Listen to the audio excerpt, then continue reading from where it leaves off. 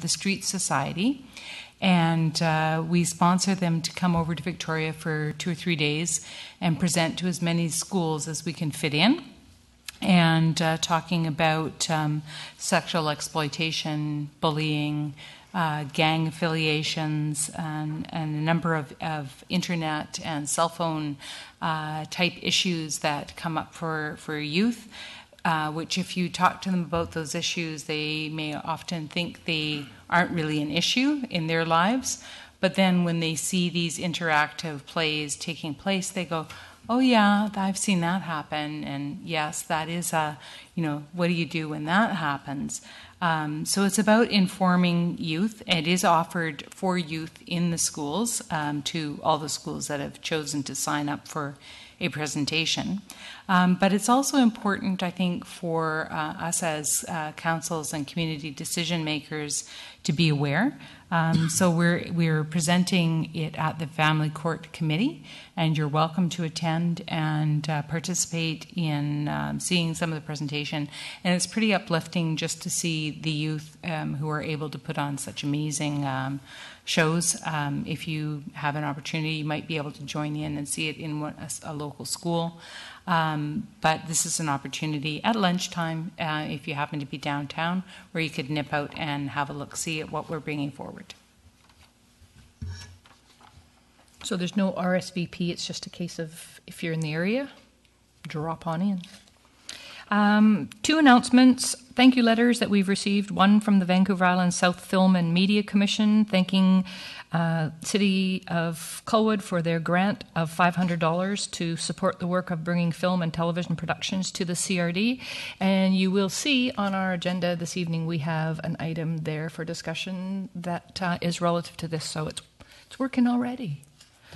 The other one is from the DARE program, Empowering BC's School Children to Choose a Drug-Free Life. Council topped up their required budget in order to meet their needs for this year. So with a grant of $780, they're happy and congratulating us for our generous donation.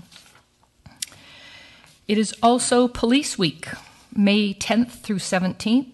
West Shore RCMP did hold an open house this weekend, so I'm hoping that I've heard that there were many engagements there for it, so I'm hoping that there was lots that attended from our area as well. And then the other one that I have is we're in receipt of a letter from the Canadian Association of Municipal Administrators to point out that they have a long service recognition awards program that recognizes and celebrates the dedication to public service and municipal management of the members, which is a significant priority. They are granted at 10 years and given in 5-year increments. So this evening, we'd like to acknowledge that our newly arrived CAO, James Muller, has been awarded a 15-year municipal service pin from CAMA. Holy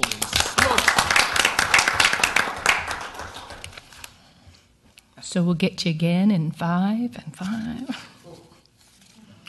And that's it from my end of things. It was a really busy weekend this weekend with Mother's Day paint-in going on at Royal Roads and Chinese contingencies arriving to tour the city area and that sort of thing. So I don't think I had much time off over the weekend, this one.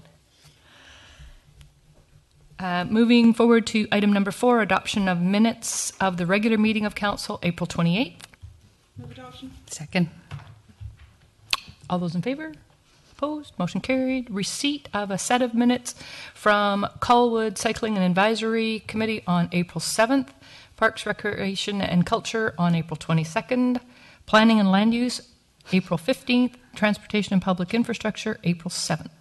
Move receipt, Your Worship. Second. All those in favor? Opposed? Motion carried. Item number 5 is a presentation. We have here this evening with us administration from Pacific Center Family Services.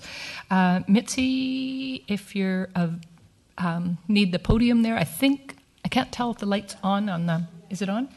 Can you hear me? Good. Yep. Alrighty. Thank you. Thank you. Mayor and Council, thank you very much for sending the invitation to us to give a presentation to you tonight. I know my time is short, and I'm very passionate about what I've come to talk to you about. So I really just want to raise some particularly key points.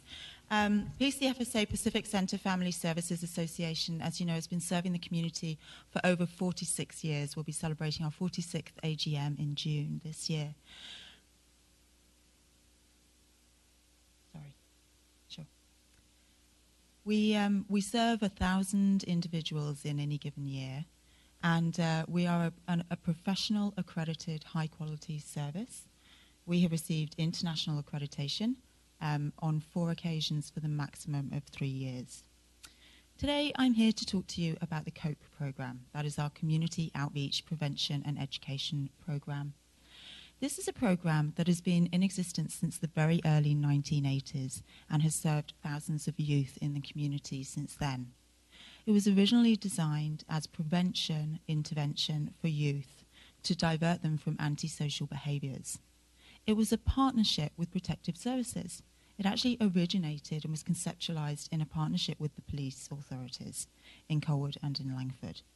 And the purpose was to develop pro-social activities, thereby diverting youth away from coming to the attention of the services, not only police, but also the fire department, as a result of fire setting, for example.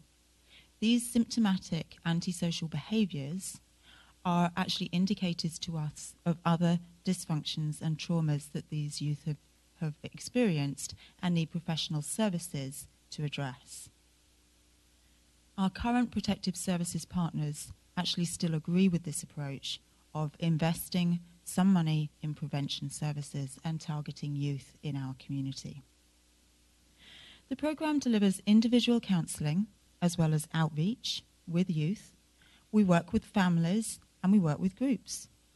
We offer alternative methods of reaching out to youth, for example, email counselling.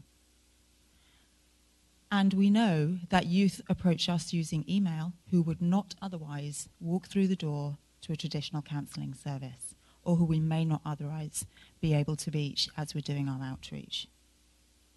In the past 12 months, from April 2013 to March 2014, in our COPE programme, we received 79 new referrals for individual service. That's an increase of 70% on the previous year. 37% of the youth that we served in the past year were registered as Colwood residents. We served 70 individuals, and 37% of those were from Colwood. In addition to that, we have offered parenting groups for parents. We have actually offered boys groups and girls groups, the youth email counselling, and we've been able to be nimble with our service delivery. For example, when a youth was accidentally fatally killed in an accident in the past year, we were able to pull together a grief session for the community. And we had many youth, plus the parents of the dead boy, attend that session as well. As I'm sure you're all aware, PCFSA offers a continuum of services. And so across that portfolio, we're able to support youth not only through COPE, but to be able to add strength to the services that we offer to youth because we have the COPE programme embedded within our whole range of programmes. We're a West Shore-based organisation, and many of our contracts are prioritising West Shore families. So we understand the local trends, we understand the local issues. We know, for example, what the local child, youth and mental health youth service wait times are. It's 12 months for youth who are referred today. We know about the key issues around alcohol and drug use amongst our youth. We know about couch surfing, for example. So we tailor our programmes specifically, and we can meet youth in Colwood at the place where they need service. Our contract with Colwood, as we're all aware, is up for renewal. And it's extremely important to the youth and the families and the whole community of Colwood. Without this, some youth in Colwood would not receive a service at the time that they need it and prevent continuing harm and dysfunction for them. The youth who receive the COPE programme through the investment of Colwood are diverted from antisocial behaviours. They increase their pro-social behaviours, and therefore there is overall improved functioning for community now and in the future. I have sent a report, I've sent a paper documenting in more detail with research and evidence the arguments to support that. In addition, we've seen a reduction in services in our community in West Shore. As I said, it's a 12-month wait list for ministry-funded child, youth and mental health services. In addition, through the funding of the COPE programme, over the past 3 years, we have been able to leverage funding from other sources, including the City of Langford, District of Highlands, District of Machosen, Victoria Foundation, TELUS, Island Savings Credit Union, Provincial Employee Community Services Fund, and Colwood Rotary. In addition, through partnerships of resources, for example with School District 62, and the support of the Children's Health Foundation, where our programme is located. That total is approximately 62,000. In addition, Pacific Centre Family Services Association has invested approximately 61,000 of our independent funds. This programme is extremely important to youth in our community today and for the next 30 years. And to finish, I would like to end with what they tell us about the programme and how it matters to them. One youth told us, "I loved that I felt I wasn't alone, no matter what, and that I had someone to talk to." Thank you very much.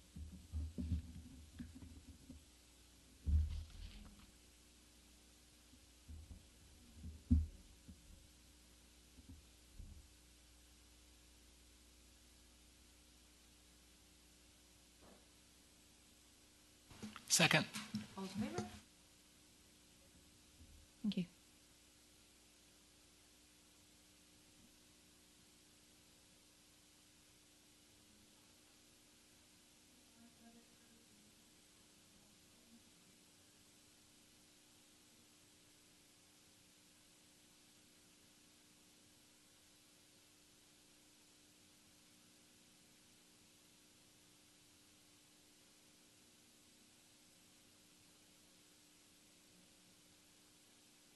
Oh, thanks.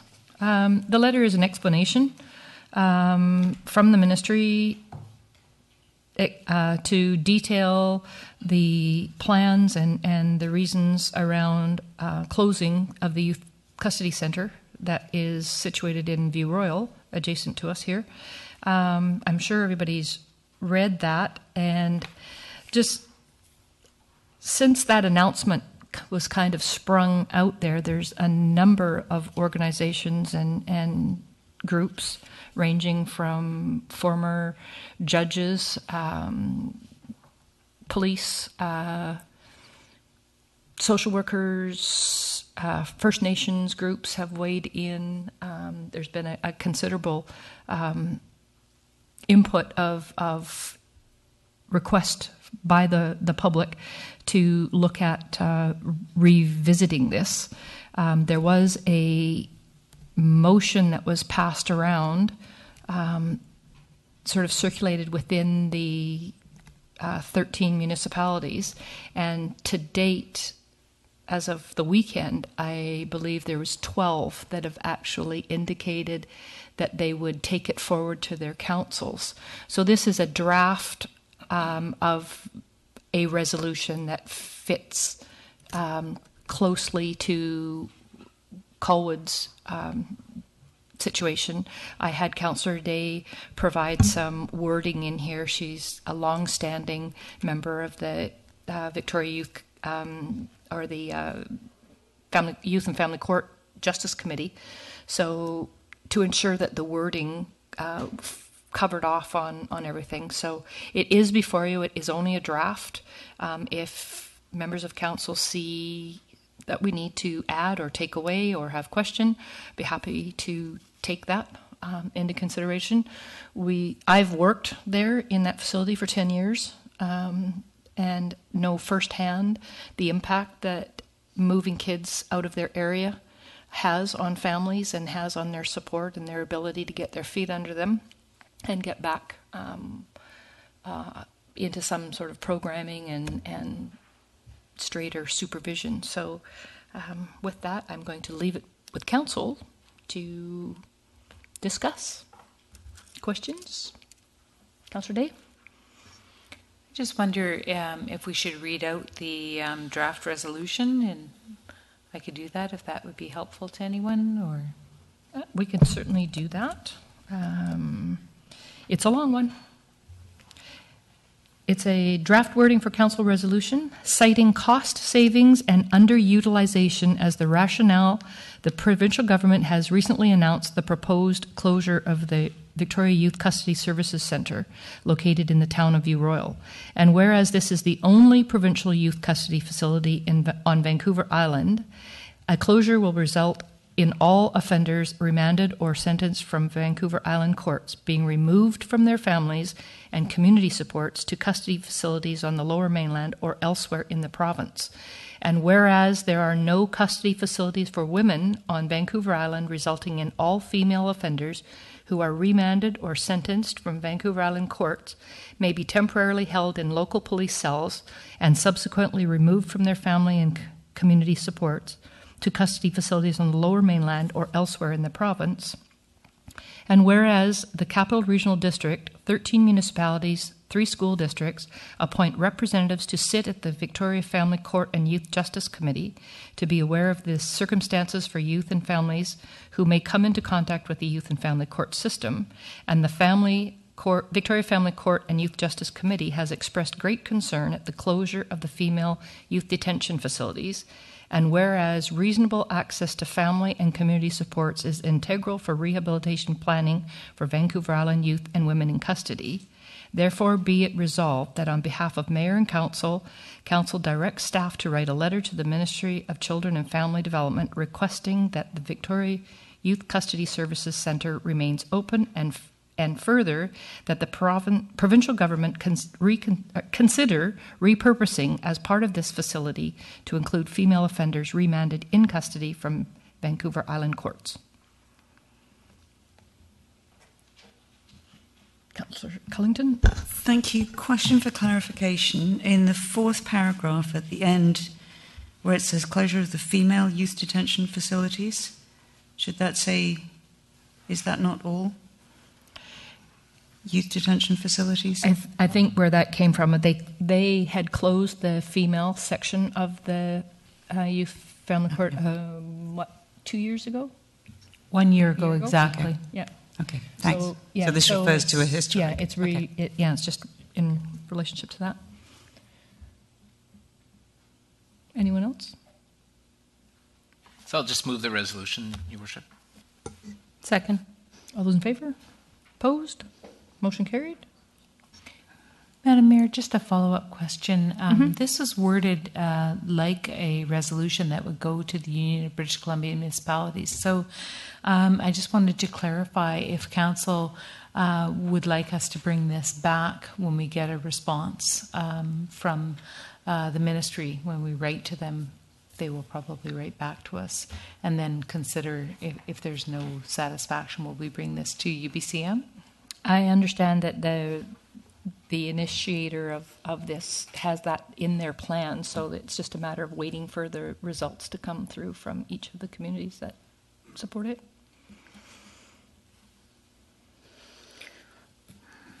So it takes care of 6.1, 6.2. Item number 7, Protective Services Committee report, Fire Chief, in regards to the review and alternative approval process for Snorkel number 57.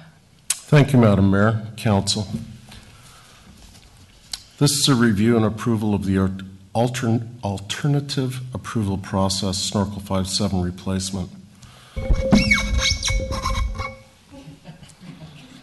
At their meeting of April the 14th, 2014, Council approved the funding and tendering of a new replacement fire truck by way of a 5-year lease renewable for a second 5-year term through the Municipal Finance Authority for the replacement of Snorkel 57. In order to be able to enter into such a lease agreement, Council is required to seek the approval of its residents through an alternative approval process, AAP, which provides the registered electors of the city an opportunity to petition against Council's decision to fund the purchase through a lease agreement. A successful AAP would indicate the dissatisfaction of Colwood residents to fund the purchase of the replacement fire aerial apparatus through a lease agreement with the Municipal Finance Authority. This report deals with the approvals of the public notices, elector response form, and timeline for the alternative approval process. In preparation for the alternative approval process, administration staff obtained a current provincial voters list from Elections BC and confirmed continued property ownership for those properties that have an individual registered as a non-resident property elector to make a fair determination of the total number of elector responses required to prevent council from proceeding to borrow without an assent of the electors. The advertisements and APP elector response form have been worded according to strict resident engagement guidelines required under the Community Charter, Section 175, and Municipal Finance Authority rules for short-term lease borrowing. Staff recently reviewed the current provincial voters list and the list of registered non-resident property electors, and it was determined that 10% of the city's electorate is 1,210. This is the minimum number of elector responses required by the deadline in order to defeat council's approval to borrow without the assent of the electors. Legislation requires that the public notice of intention to borrow is to be published in the local newspaper, Goldstream News Gazette, by way of 2 consecutive advertisements. As part of the final approval to proceed with the purchase, council will be required to receive a report on the outcome of the alternative approval process and to formally adopt the results by motion in order to complete the terms required by the Municipal Finance Authority to receive consent to authorize the requested funding. A short report providing the results of the counter petition will be presented to the Protective Services Committee and Council for their information and receipt once the deadline for the process has been reached. The cost of advertising for the alternative approval process has been planned for and will be funded through the Fire Department operating budget in 2014. Further financial information will be presented for approval upon the completion of the alternative approval process and the successful tendering of the project. Recommendations. The following recommendations are presented for Council's consideration.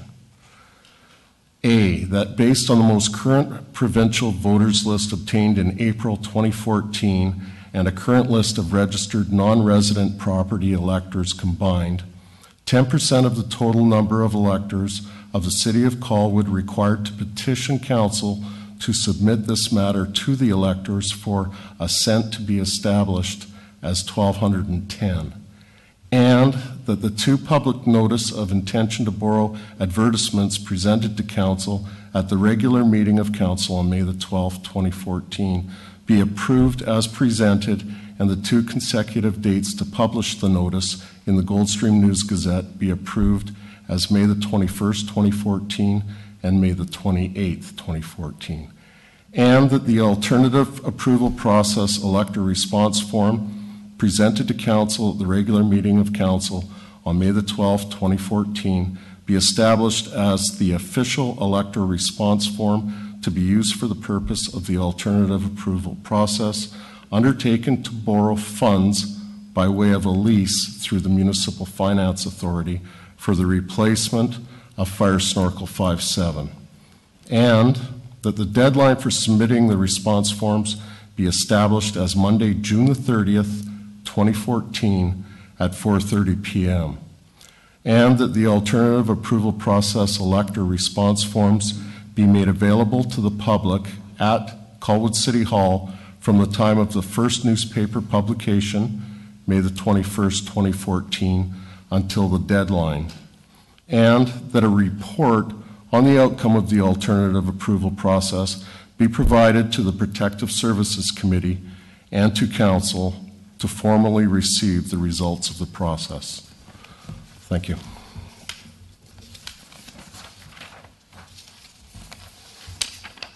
Conversation? I move the recommendation. Second. Councillor Lukens? Thank you. I have no problem with the recommendation. I guess my question is around what the public notice looks like. And I know previously in council, earlier on in our mandate, we had opportunity to listen to some TED Talks and being creative about how we put out some of these things rather than the boring old, same old, blah, blah, blah. So I don't know if there's an opportunity to do this creatively and get the message across, or, so that people will actually pay attention to it and potentially read it, or if we have to stay the status quo. But I thought I would ask because I know it's something we talked about. Maybe go to staff to answer the protocol in these kind of announcements. All of the information that's provided in the advertisement is actually legislated. It tells you exactly what you have to communicate to the public, and so that's what we've done. Yeah, and I understand that, and it's the same with the planning, notices about rezoning and stuff. I can't remember who did the TED Talks about the notices that we put out and being creative so that we did things outside the box as opposed to the status norm. I'm not saying that we don't have shouldn't include any of this information, but can we do it differently? I don't know, different layout or something. I don't know, but just rather than the status quo, I don't know how much thought has been given to it because I know it's busy. I think the only thing to keep in mind is we have to say what we have to say. If council does want to do as is being suggested, it just adds to the advertising cost. But if that's a cost that council feels is worthwhile, then that's certainly something that we can look at. Anyone else? Councillor Day? I'm just a little concerned that there are other things that I think we should be creative with. This isn't really one of them because the alternative approval process is really designed to give some very legal rights to the electorate so that they could voice their opposition, that there's no chance that anything is going to be slipped through that they're unaware of. So I just know that I've learned in my challenging situations that I've been through while I've been on council, that it's important that there's sometimes unintended consequences. So where I thought maybe I had gone above and beyond and, maybe instead of just telling the people who live in this one area, I would, that the people on the next street might want to know. Well, then the next time something comes up, there's an expectation has been created that it's not just the one street that's going to be informed, it's other people. And if you don't do it the next time, then people are going to ask you why not. So I think because it has a budgetary impact and because this is not, I think we should think outside of the box and be very creative in our announcements. I just think this one isn't the one. Anyone else? Councillor Cullington? Thank you. I was also going to raise the kind of how easy is it to read the public notice, and I know that a lot of members of the public will look and say, an alternative approval, what? What is that anyway? And I totally take in from our Director of Administration that we got to do what we got to do. But I'm assuming what we can also do is use our website, use the wonderful Sandra to help us to kind of create something that's nice and simple to understand.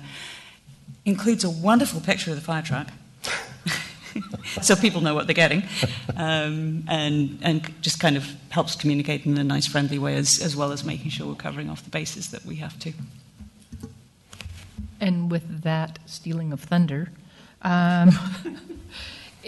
with those notifications, would it be possible to just include, a website notification on the public notice itself? It's only a one-liner. The advertisement in the Gazette could have something in there that directs the public to visit the city's website. Yeah. And then the website could be where we have more creative information, perhaps. Absolutely. Okay, Pat?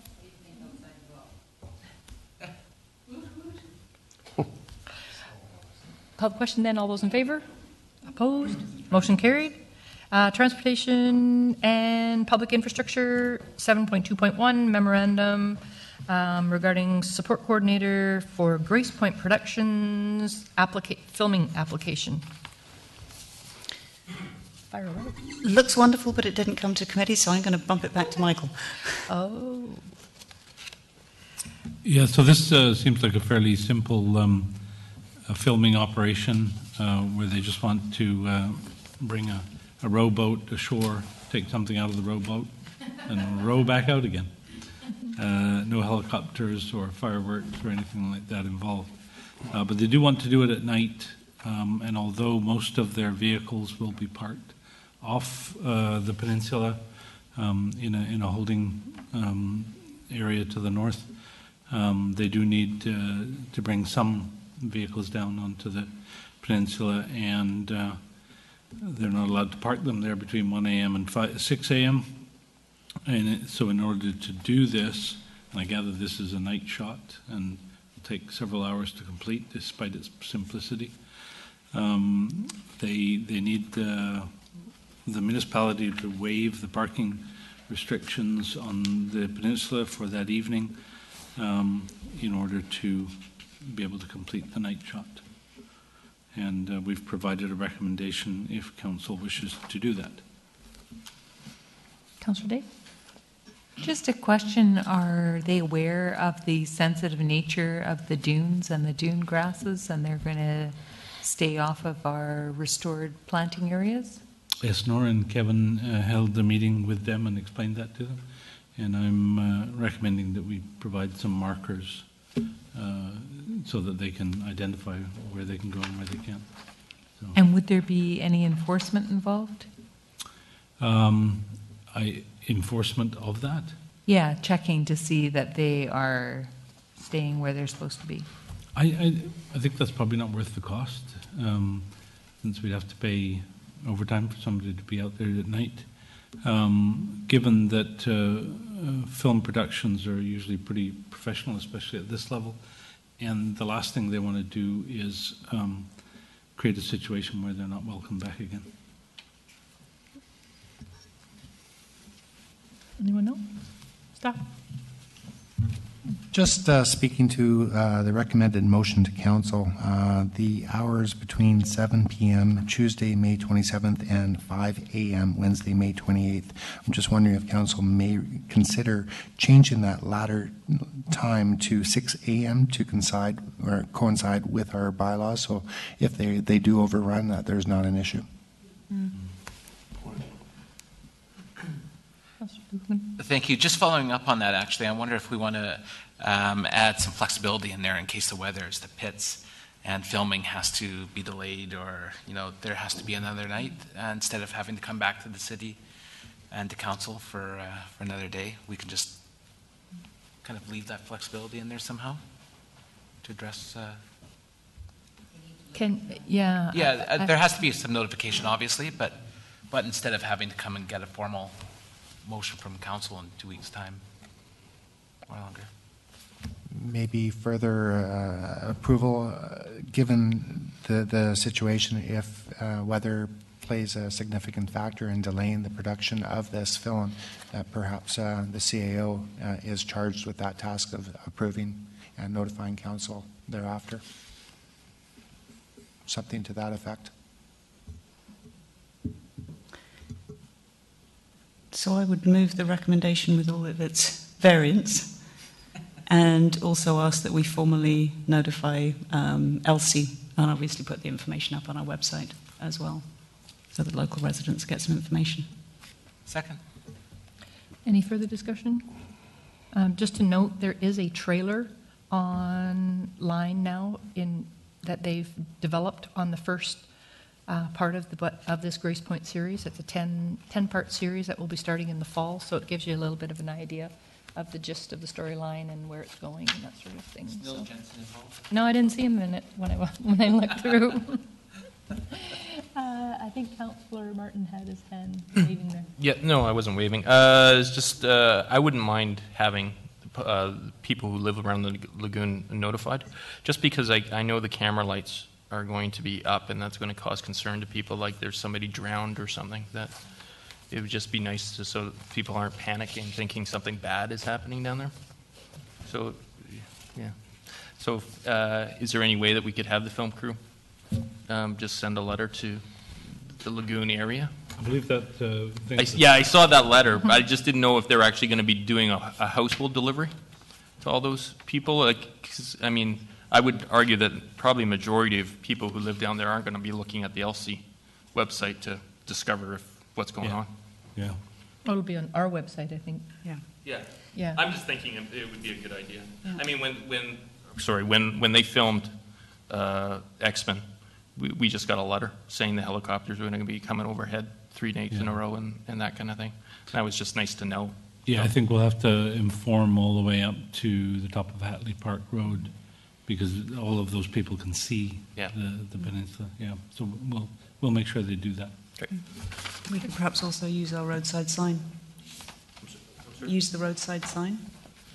No, well, and the only worry I have about that is sometimes the film crew wants to keep it sort of secret. Their signage is sometimes very cryptic, like when they're filming down at Fort Rod Hill. Mm-hmm. So, because they don't want a whole bunch of looky-loos down there either, right? So, I don't know if we want to be letting the whole public know. But, and the final other question is, are they planning on closing Ocean Boulevard? Like for traffic, so that there's no cars driving by while they're filming that scene? They haven't expressed any concern about noise, so I imagine the sound will be dubbed in later. It does say that they would accommodate visitors their best as possible, so. I just pictured some cars zipping by. Mm-hmm. Yeah. We can get you down there with your speed. Anyways, call the question. All those in favor? Opposed? Okay, motion carried. Did you have some? Oh, I'm sorry. You okay? Oh, well, there you go. It's a lot of that tonight. 7.2.2, Cascadia Green Building Council, Victoria Living Community Design Competition. Will that be you, Councillor? That would be me. TPI had a delegation from Cascadia Green Building Council who have been paying close attention to what's happening with wastewater management in our region, and they had been to Esquimalt Council previously and put a proposal on the table to do a design competition, which Cascadia do from time to time. This one to look at a hypothetical redesign of Esquimalt Village, which the township is looking at doing in any case, and incorporating into that design for a tertiary resource recovery, etc., wastewater treatment plant, very much along similar kind of thinking that we're looking at doing, excuse me, at the Juan de Fuca site. So the group were looking for support from council on this project. I think they would have loved to have seen us come forward with financial support, but we did say, you know, we've done our budget process and our money probably is going into our project. But committee recommended, and I would so move, that council provide a letter of support to Cascadia Green Building Council for the Esquimalt Village Living Community Competition. Second.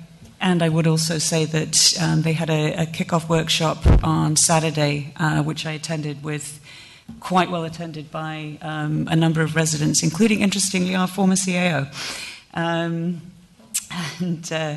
So lots of good discussion going on and interesting ideas flying around the place. So, Ross, once removed.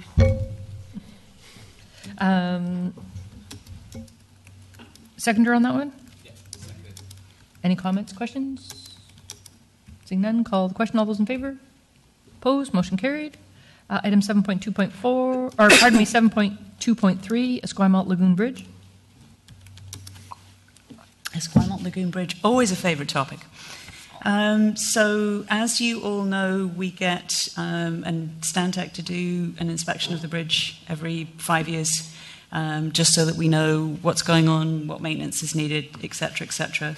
They came through again this time with a very long, detailed list of all of the stuff that needs to happen on the bridge, what needs to happen sooner rather than later, and what we can afford to leave for a little bit longer. The good news is that so far they're saying the current load restriction and speed limit can be maintained, but they did note that the channel below the bridge, as we all know, has changed considerably since they last looked at it in 2008. It's quite a bit lower on the north side and similarly higher on the south side because of all the movement that's been going on down there. Quite a number of the repairs could be done by our Public Works Department, and you have a long list there in front of you of some of the things that they're recommending. City has in its budget for 2014 a budget of $32,500. That is for all bridge repairs in the city. However, if you remember, we did the major work on the Culver Creek bridges last year, so we can really pretty much dedicate all of this to the Lagoon Bridge for this coming year.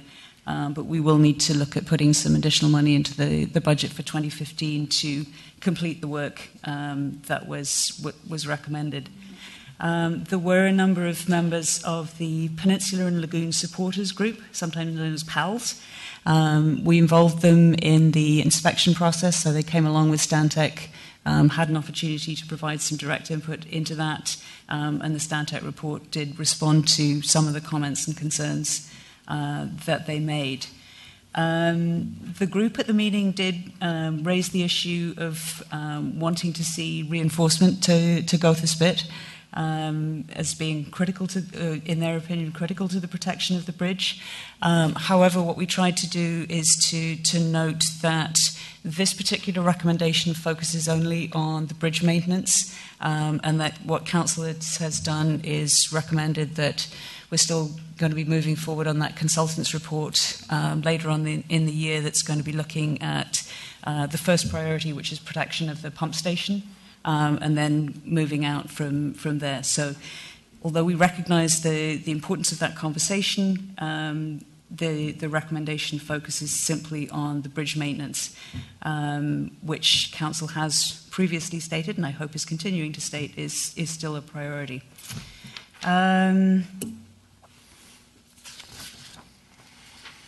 So it was recommended by committee, and I so move, that Public Works, with direction from the appropriate engineers, carry out as many as possible of the repairs to the Esquamot Lagoon Bridge in the Stantec 2014 report as can be done within the current 2014 budget, that the north abutment piles be excavated and probed under the direction of a structural consulting engineer in 2014, with the cost to be paid for from the 2014 Bridges Maintenance budget item, and that staff prepare estimates for the 2015 budget considerations for all other repairs to the Esquamot Lagoon Bridge as recommended in the Stantec 2014 that cannot be completed within the 2014 Bridges budget.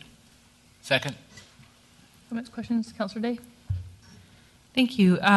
The bridge report that was done for all the bridges in Colwood, I believe, also identified bridge work that needed to be done in Latoria Creek Park. And so I'm just,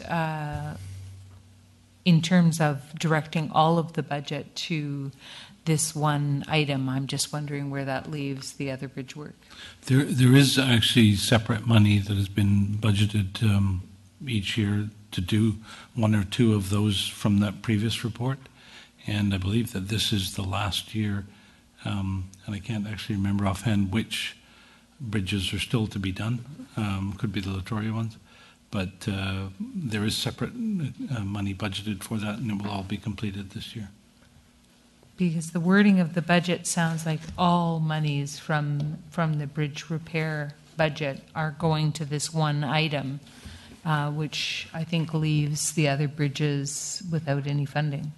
No, it's this is the normal bridge funding budget. The bridge maintenance budget, but we had separate, I believe it's capital money for the other repairs. There is a separate budget for the other repairs that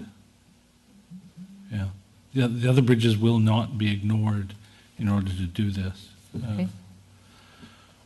All right. That seems different than what the wording of the motion is, though, because it says Carry out as many as possible the repairs in Squamish Lagoon Bridge as can be done within the current budget. Okay, maybe it was said previous. Paid from the 2014 Bridges Maintenance Budget item. So it doesn't say Lagoon Bridge Maintenance Budget item. It says Bridges Budget item. So I would just like clarification for the other. Do we have 2 bridge maintenance funds or 1?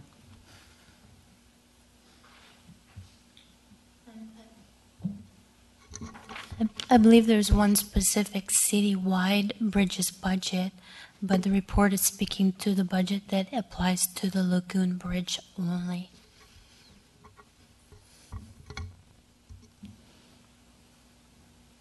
I'm sorry, but that doesn't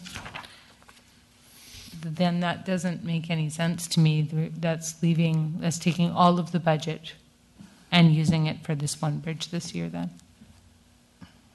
Doesn't leave any money for the other bridge work. On page 3 of 4, third paragraph down, it says 32,500 has been allocated for all the bridges in Colwood, and as work has been done on bridges in Colwood, most of the funds will go towards the Lagoon Bridge. Staff? May I suggest that we could solve the problem by adding without neglecting the work required on other bridges? Councillor Day? So within item... Okay, then I would propose that amendment to number 1, add the words at the end, without neglecting other bridge maintenance. Call the question on the amendment? Or seconder on the amendment? Call the question on the amendment. All those in favor? Opposed? Motion carries. And then back to the main motion then. And just a question, if I may, about there was some discussion about the sea level rise at the committee, and there was a presentation at ABICC, not this year but last year, and where it was put on by the province with regard to anticipating a 1 meter sea level rise. And I'm just wondering if we have developed any plans or protocols in response to that. That will be part of the work that the consultant will provide us with in considering the pump station. That'll be the first one, and then subsequently with the other endangered assets. Councillor Lukens? Thank you, Your Worship. I was at the meeting, and I know that the PALS people were disappointed with the outcome of some of the report, and I did talk to them afterwards, and it's evident tonight that they're not here, that they're not feeling like they are heard. And I just wonder if there isn't another way that, I know they participated in the process for the with Stantec to go down and look at the bridge and that sort of thing. I'm just wondering if the messaging that isn't coming out and just, wanting to engage people who are wanting to contribute from our community. I'm not saying that they're the engineers and that we need to or want to take that verbatim. I get that. But I just wonder about the engagement process, and then when the reports are written, that it's at least acknowledged to a greater extent that they have been heard, because I really feel that they don't feel that they have been, somewhat like we felt with the CRD when it came to sewage. They just weren't hearing us. And we kept pounding on the wall. But just my opinion based on what I heard at the meeting and their sense afterwards, and just reading the report again. And I know there is some tie-in, and I know Helen was away and didn't respond to them, and I have seen the responses of Helen to their queries since that meeting. But just going forward, I know they've put a lot of time in and a lot of effort, and I know that you've spent time with them as well, the engineering department, Michael. So just when we bring it out into the public, I think that engagement and integration is important. Thank you. Go. I have actually set up a meeting with them for when I come back from holidays, which, by the way, start on Thursday. It's when? Thursday. I'll be gone till the end of the month from Thursday. Yeah, we've set up the meeting for June. I think that's a recent. Yeah. Anything else? Call the question then. All those in favor? Opposed? Motion carried. Item 7.2.4, options for expanding the sewer system.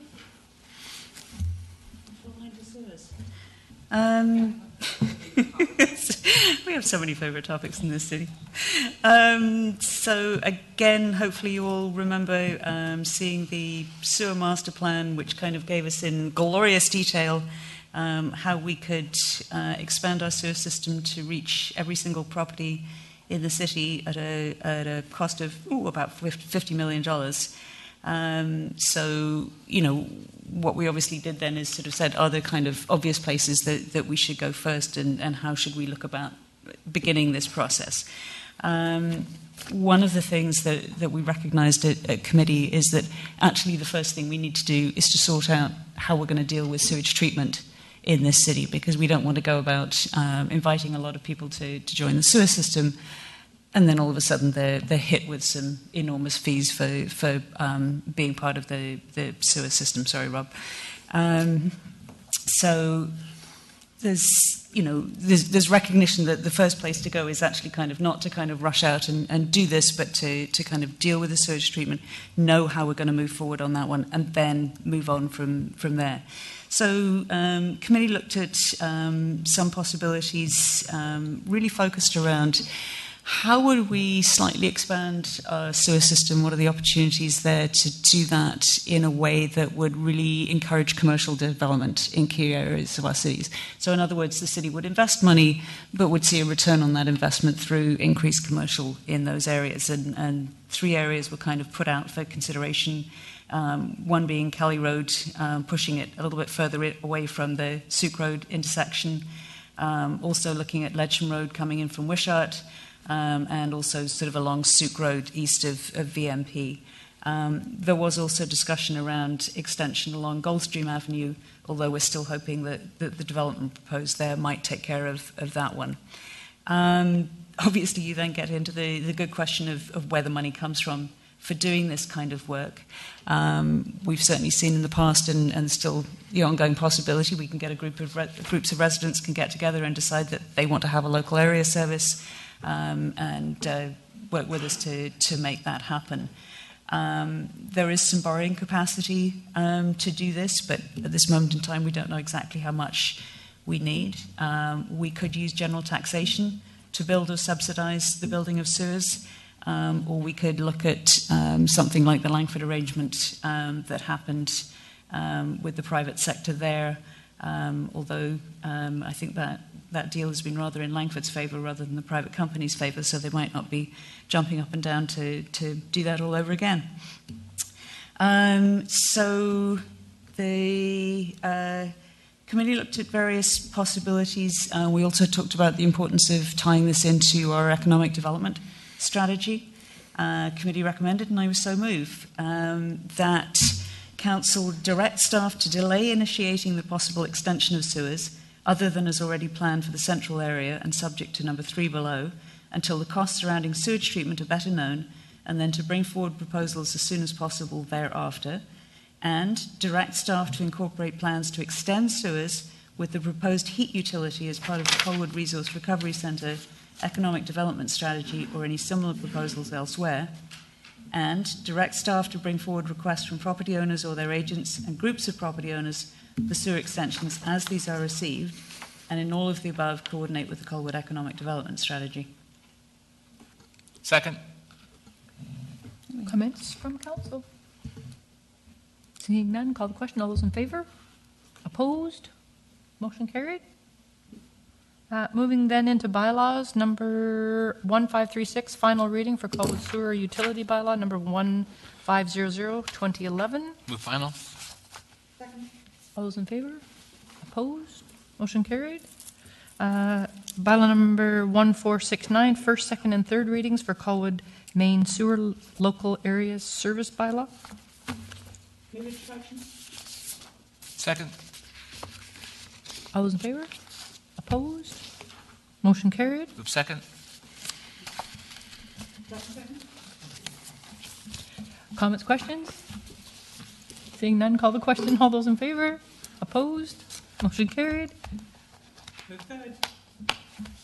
Second, third. All those in favor? Opposed? Motion carried.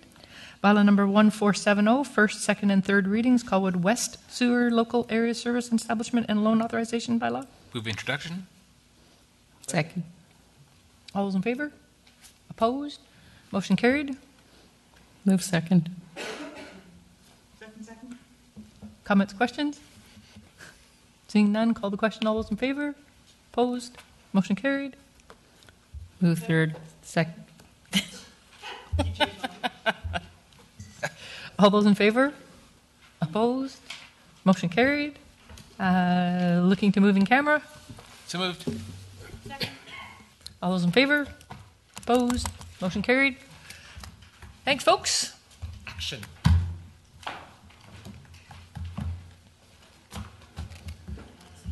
Look at that, 1 hour and we're done. Yeah. And we had our picture taken. 1 hour, we're done. What is that little green ball? What is that little green ball? It's an EOS lip glue. Huh? Yeah, I know. My daughter got me on them. She was ordering them on the internet, but then here a while back, Costco had them in a 5-pack. Yeah. 4-pack or 5-pack or whatever. So, It's called EOS? EOS. EOS. And I saw them at Superstore too. Oh, yeah. Just the pink and the green. I like the So, yeah, it's not bad. The blue one though is really good. It's got a refreshing mint blast to it. It's fun.